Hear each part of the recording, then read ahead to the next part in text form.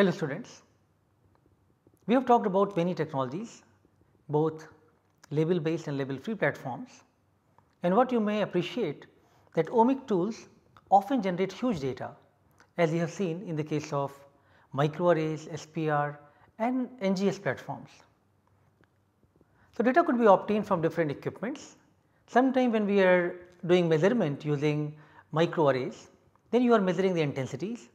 When you are looking at mass spectrometry type of platforms, then you are looking at area under curve.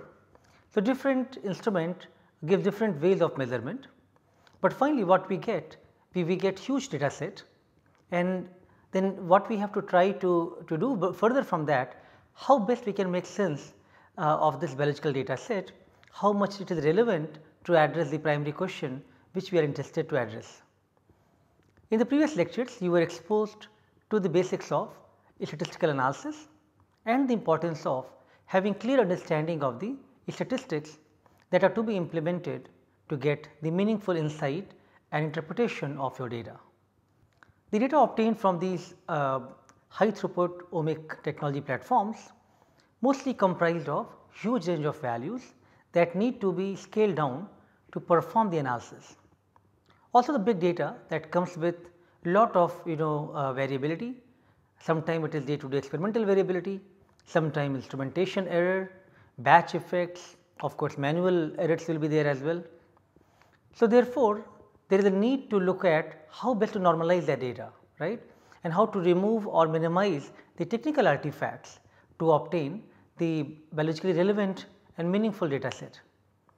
So, we need many pre-processing steps which includes data scaling, normalization before we actually proceed for the statistical test. In today's lecture and hands-on session, I have two of my research scholars, Deepthrup Biswas and Arijit Mukherjee, who will walk you through different steps which are required for the analyzing big data sets. They will further elaborate on different aspects of statistical analysis and data visualization and plotting. I would like to mention that there are many very nice open access platforms and softwares available now, and good idea for all of you students and participants to explore many of these software tools to make best sense of your data, not only how to best analyze the data, but also how to interpret data, and finally how to effectively present the data. And this is where even data visualization becomes very crucial. The data generated from these techniques comes in the form of big tables, but big tables does not convey the biological sense of what we want to address. Therefore, you have to convert all these findings into the graphs and the visual way of displays. So, therefore, we thought you should be learning some of these softwares and tools which can help you to best utilize and visualize your data sets. So, in today's session we will have the basics of secondary data analysis, and we will walk you through different steps involved in pre-processing of the data, basic statistical analysis, data visualization and plotting. So, let us start today's lecture.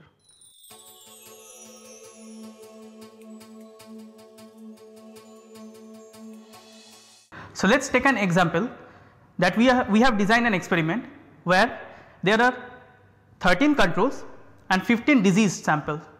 So, after running all these samples individually, we got 28 files, of which 13 are control file and 15 are diseased file. So, now we need to analyze these files and need to know how the controls are different from disease. So, the first thing we should do is we need to take these files and do a primary analysis. So, after primary data analysis, what you will get total number of files, which we took an example of 28. When we are talking about all 28 files, there is number of things that come into play, like technical variation, experimental variation, batch effect and all this kind of thing. That means we need to apply some strategy or to normalize the data. So, next part of the data analysis is the secondary analysis, where we first transform the data that can be log to transformation and try to understand whether the data is following a Gaussian distribution or normal distribution or not. Followed by if data set is skewed, then we go for sample wise normalization, and if needed we do data filtering and followed by different statistical tests. So after the analysis of the 28 files, what we get this kind of distribution, and with the help of the normalization, transformation and scaling, we need to get the data like this, so that we can proceed for defined statistical test and statistical plot. And finally, after the secondary analysis, we try to link our significant protein list with biological pathways, protein-protein interaction and different pathway enrichment networks to understand the biology behind the disease. So now let us welcome Arijit Mukherjee, a junior research fellow in proteomics lab, who will be giving a detailed information of secondary analysis.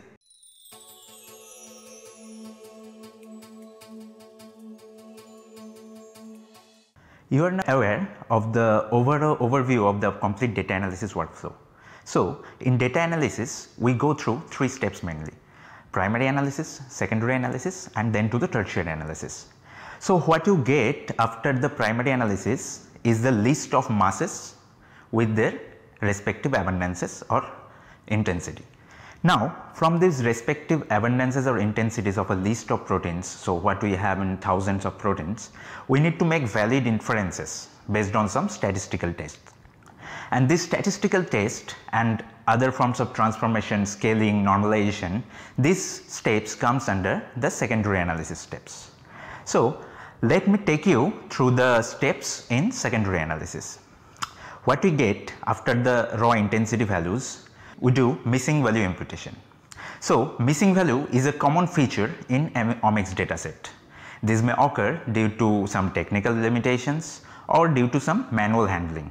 So we will be talking in detail about this point about missing value imputation in terms of KNN, that is k nearest neighbor, mean replacement, median replacement. Next step is to do log transformation and scaling.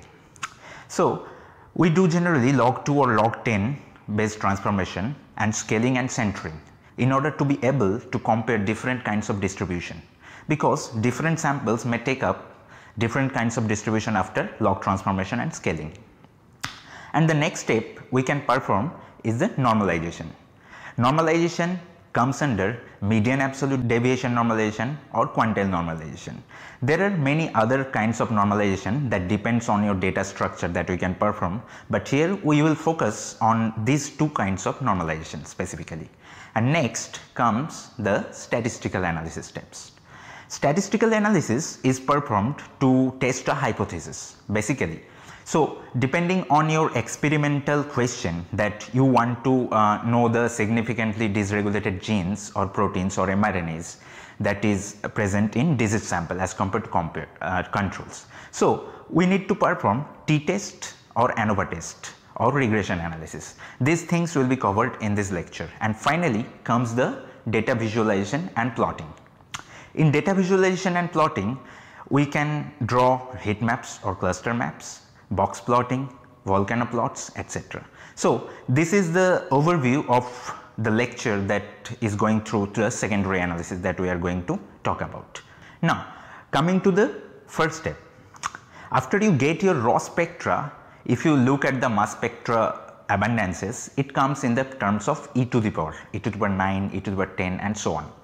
So from these numbers it is quite difficult to play around this and to make valid assumptions.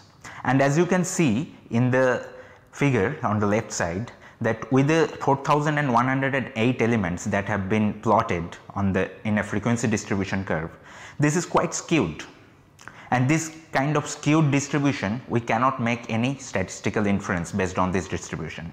So what we do, we perform some log transformations.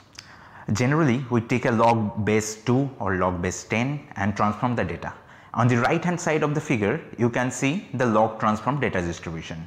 It is not perfectly normal distribution, but it is assuming to be a normal distribution. So this log transformation brings the data range to a workable range, that is 15 to 40 in this example. So these numbers are quite easy to make inferences with this kind of data. So coming to the importance of log transformation, that, as you can see in this figure, that the skewed distribution is transformed to normal distribution or becomes less skewed, and this allows you to interpret patterns in the data. And always we can perform some inferential statistical test, that is t-test or ANOVA, etc. In as you know, in t-test the basic underlying assumption is that your data distribution should be normal distribution. So this allows to help us to perform such inferential statistical tests. And in omics studies we generally perform log 2 or log 10 transformation, that depends on the objective of your experiment. In biology generally we do log 2 transformation because we are interested which genes or proteins are in the fold change of twice as compared to the normal, or dysregulated or downregulated at a fold change of 2 values. In that case it depends the scaling, whether you take base 2 or base 10, that depends completely on the objective of your experiments. Now next, coming to the topic of scaling and centering.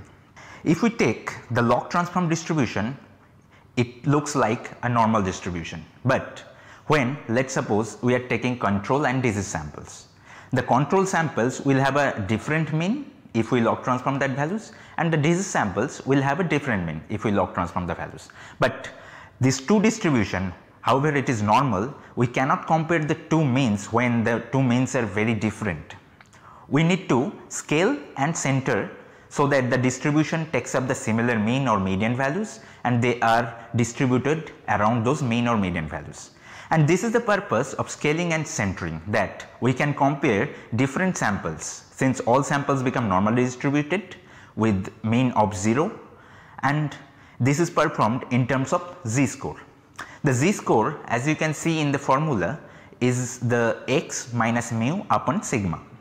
X is the individual values of the variable, mu is the sample mean, and sigma stands for the standard deviation. So this z-score reflects a distance from the mean in terms of standard deviation. Assuming a normal distribution, the z-score should range in -3 to +3, because in normal distribution 67% of the population lies within the mean plus minus 1 standard deviation, and 95% population lies within the range of mean plus minus 2 standard deviation, and 99.9%, that is almost all your data, should lie within 3 standard deviation plus or minus of your mean or median. So this is a generally very convenient method of scaling and centering, that you can perform comparison of 2 or more different distributions in terms of z-score. So what are the other methods available for scaling and centering? In z-score we assume that your data distribution is completely normal distribution or Gaussian distribution, but it is not always the case. In real example or in real life examples, we can see that the distribution may not be perfectly normal, and in that case assuming that to be a normal distribution is not the right way to go on. So in that case we can take up other scaling methods, such as we can scale our data from a 0 to 1 scales. This is particularly useful when variables come from possibly different distributions, but it preserves the shape of each distribution while making them easily comparable on the same scale. So here if we call the value as a score, you can see that x minus minimum upon maximum. So each of your observation is subtracted with the minimum value of all observations and then divided by the maximum value of all observations. This brings your data to the range of 0 to 1, and no other data will lie above that range or below that range. So in this way we can compare different distribution in terms of scaling and centering. Now next, our point is the missing values. As we have already told that missing values are a common feature in omics data. Now let us think about what could be the source of missing values. The first reason could be that peptide is present in some samples and absent in some samples. That is, it is always generally a case that if you take 10 control samples or 10 disease samples or cancer samples, out of 10 only you could get in 6 or 7 samples that particular protein, and the rest of the 4 samples this protein is not present. And this can happen due to various reasons. The reasons could include the peptide may be present in below detection limit in the sample, or the peptide is detected but abundance is reported as Na, not applicable due to technical limitations. If in data analysis step missing values can be imputed, and there are many other methods for imputation of missing values, and missing value imputation should ideally rely on the reason behind getting a missing value. Now next we talk about the categories of missing value. The categories of missing value is based on two properties: missing completely at random, that is MCAR, abundance dependent missing values. Missing completely at random values occur due to some technical glitches in instrumentation such as poor ionization, other peptides competing for charges, etc. And abundance dependent missing values occur due to peptides below detection limit, or even they may not be present in the sample, or it may be the case the detector got saturated and fails to record the abundance. So these are the main two types of categories of missing values. Now coming to the imputation of missing values, here we will be talking about imputation using mean or median or lowest values. So the mean can be used for each protein across the samples in a particular control or diseased group. We can use the mean to replace the missing values there, or we can use the median values to replace the missing values. However, this method has some pitfalls, because this method may not truly reflect the biological variations, since we are substituting the multiple entities with the same values. So it is not a true reflection of biological variations. Now in this slide you can look at the example of missing value imputation using mean, median or lowest observed values. As you can see in the matrix here, that we have genes on the column side, and samples, that is divided into controls and diseased on the row side. So here are 4 control and 4 disease samples. You can see this kind of values are there are a lot of missing values. For gene A, this is missing for disease 3 and disease 4 sample, gene V for this is missing for control 4 sample, and so on. So this kind of missing values always interferes with further data analysis, and based on the distribution and based on some logic we can impute the missing values so that we get a complete matrix for further analysis. As you can see, on the right hand side there is replacement values by means, that is the red ones are replaced by the value of the mean. If you see at the diseased category on the right hand side, the 35 and 36 are the values for diseased 1 and diseased 2 sample, but the diseased 3 and diseased 4 samples are missing. These values can be imputed with the mean, that is the first 2 diseased values. The mean value is 35.5 and we can impute with the mean values.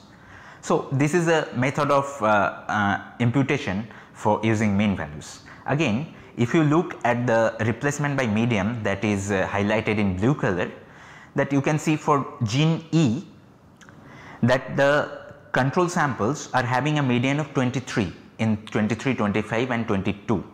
These are the 3 ranges of the control 4 control samples. So we can impute the missing value as by median using 23 for the gene E in control 3 sample. So this is another method of median based missing value imputation. And the last one, green, highlights the replacement by lowest observed value. So it assumes that the peptide is below the detection limit in the sample.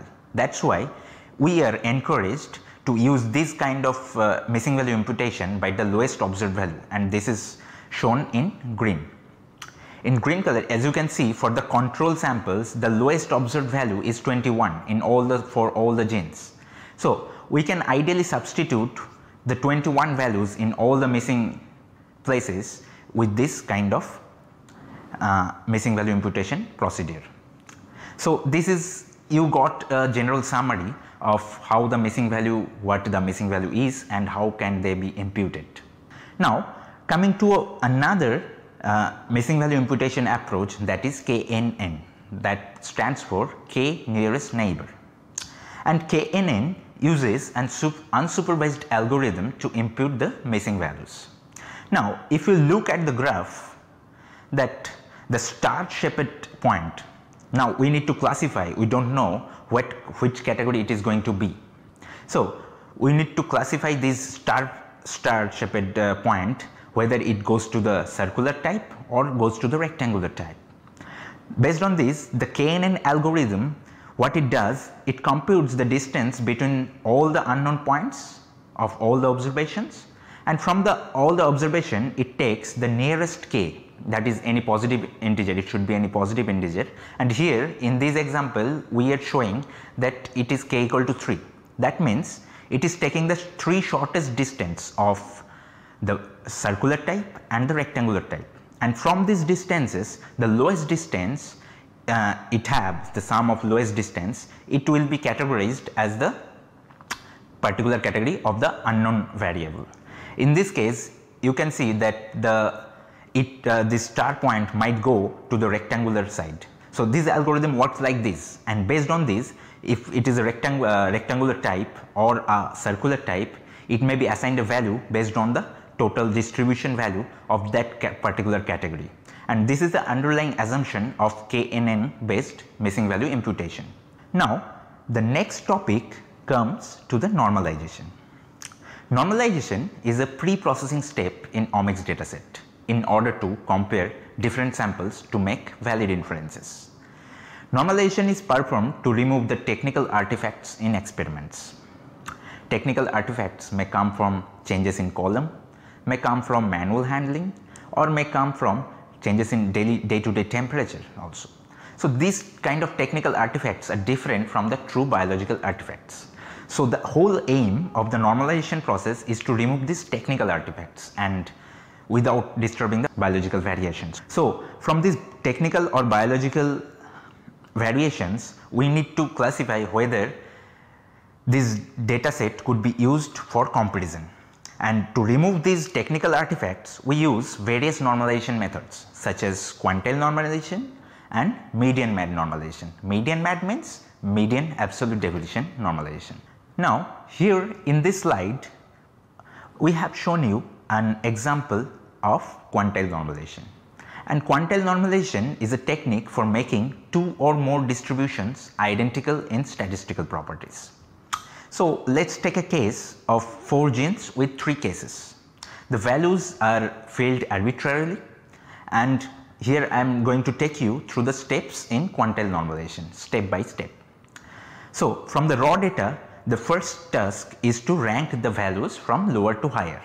As you can see in the ranking of the values of lower to higher, in case 1 the value 5 is given a rank 4, that is it is taking a rank from lower to higher order. The next step is to sort the data according to the rank. So we will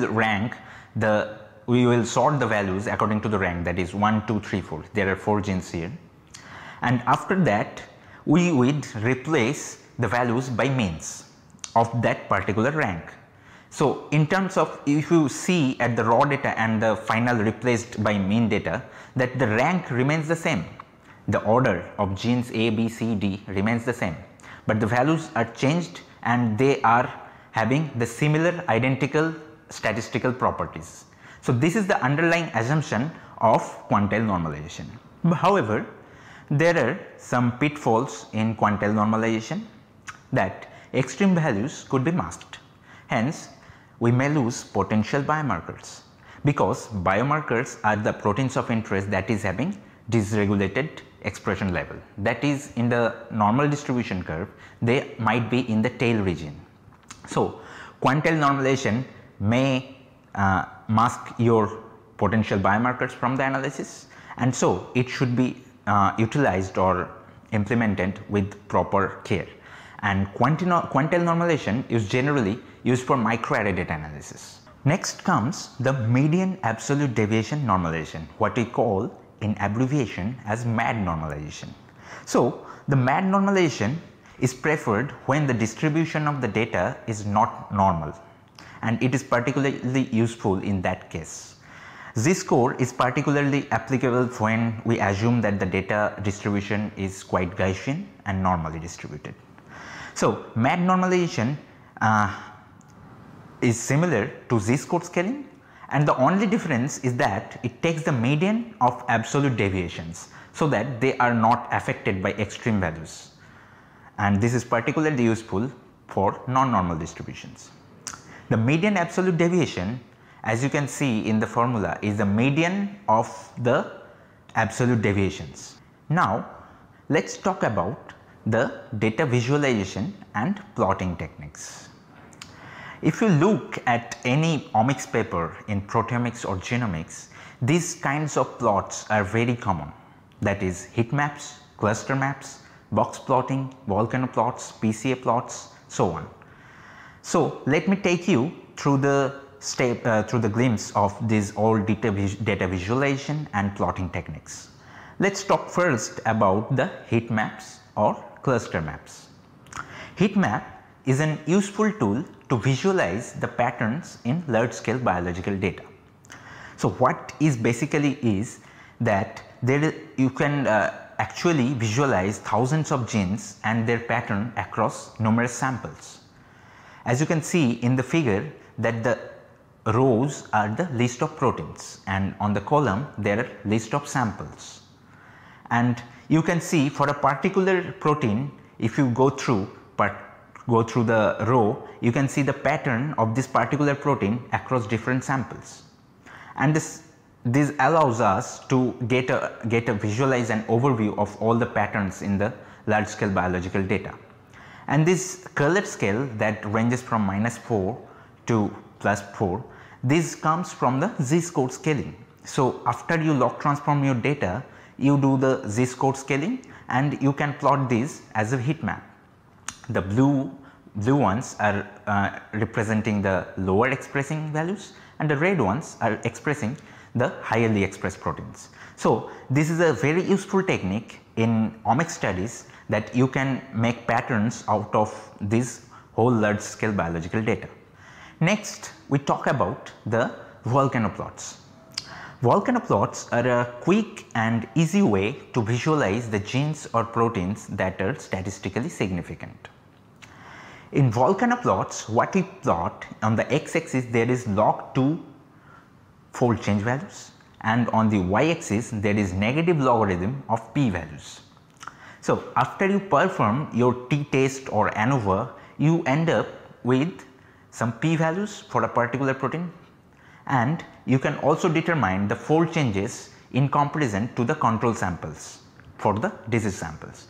So this disease samples and control samples ratio is called the fold change in terms of expression values. So if we plot the log2 of fold change and the negative logarithm of the p values, we can know what are the points that are very much statistically significant in terms of p values and they are significant in terms of fold change.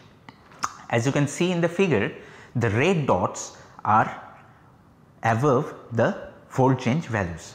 So these are having significant p values, and the green dots are on the lower one side are having a log2 fold change in the range of -1.5 to -2. That is, these proteins are quite down regulated as compared to the reference samples, and on the right hand side the green dots denotes these proteins are upregulated as compared to the reference samples.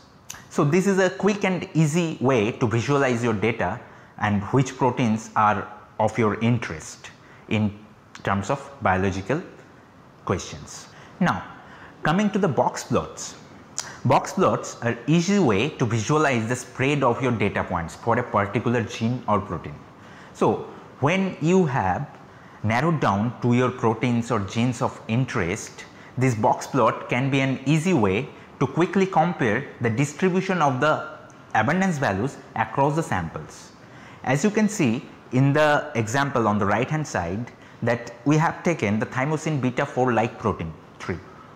This protein we have plotted the fold change values across different types of samples, and this is compared in grade 2 samples, grade 3 samples and grade 4 samples. You can see the data distribution of this protein in terms of fold change values across those samples, and this is generally plotted in terms of box plot. And in box plot you can see that there is a line in the middle of the box, and this represents the median value of expression of that particular protein. And after that you have on the upper hand side you have third quantile, and on the lower hand side you have first quantile of the expression values. So, these are the parameters of box plots that is used to actually visualize the spread of the whole data. Now, let us talk about PCA or principal component analysis. Principal component analysis is a dimensionality reduction technique to interpret the clustering of similar type or grades of samples. In PCA, generally what you see is a two-dimensional plot. The x axis represents the principal component 1 and the y axis represents the principal component 2. So, the principal component 1 represents the maximum variation of your sample.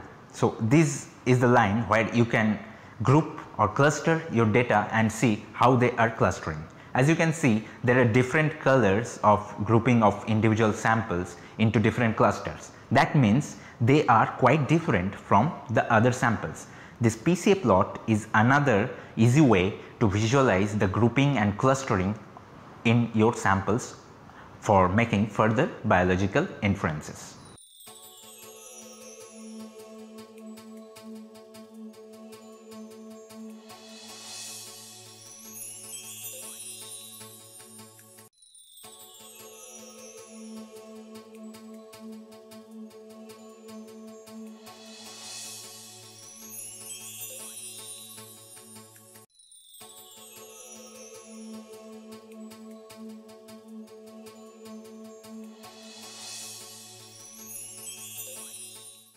I hope today's session was informative and you got to learn many new tools which you should start playing with it. There are a lot of data sets available in the public repositories.